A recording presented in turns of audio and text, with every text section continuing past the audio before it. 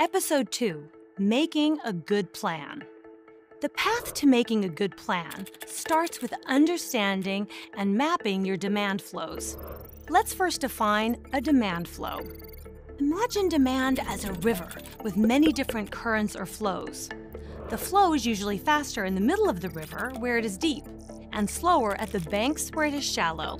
When the river flows around rocks, there is turbulence, sometimes an eddy. The goal is to remove the rocks, avoid the dams, and drive clear insights.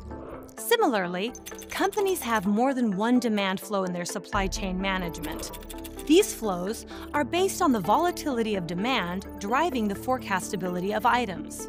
Not understanding that you have different flows and treating them as a monolith leads to a poor plan. In such a case, when all the demand flows are directed through a common engine and applied through a single policy, it compromises output and results in a loss of control. The organization becomes reactive, blind to how to take the right next steps. The supply strategies are a broad brush approach versus aligning the supply programs based on demand flow. Let's take an example. Here, we can see the impact of the pandemic lockdown on restaurant bookings in 2020 across the globe, which dramatically impacted the food and beverage distribution industry. This demand flow changed significantly and rapidly after the pandemic. See how history can be a bad predictor of demand? Reacting in time to these demand flow changes is paramount for business success.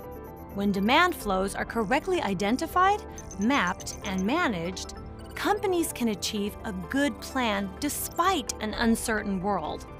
The O9 platform is built on the GraphCube using nodes and edges, and the platform is excellent for flow categorization and visualization. We help companies to identify and forecast demand flows and to set and measure tangible improvements for each flow. With O9, you can achieve a good plan. In the next video, we will discuss how to identify and categorize demand flows.